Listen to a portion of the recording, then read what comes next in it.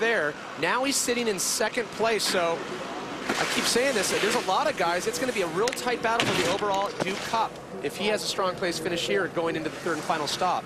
That's right, the points race raging on. Switch right side, 1080 for Bobby Brown. Well done, very solid up top in the rail section, looking good so far.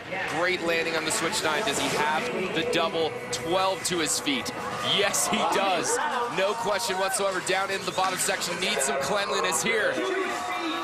6:30 out, that is the run Bobby Brown was looking for. And double 1260.